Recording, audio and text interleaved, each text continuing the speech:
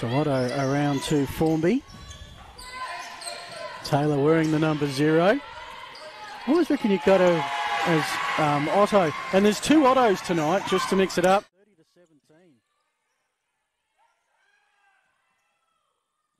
Good job. That's Formby, gets the and 1. So that last transition.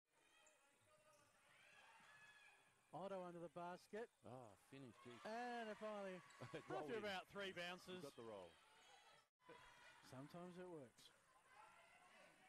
That's better. That's better transition. Much better transition. So now Centrals are doing what I look up. Mavericks Otto looks up. Again, another short range one.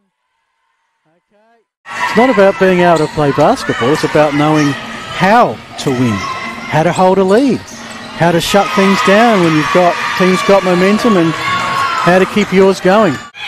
DeFajo has come in.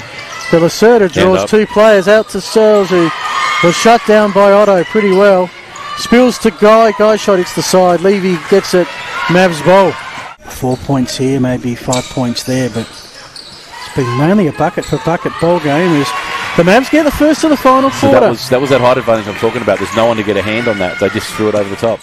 The Lacerda trying to work left on Levy. She was going left, was there waiting to steal the Molten.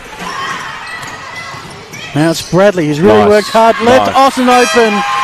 That was the basket the Mavs needed, and the hometown fans appreciate.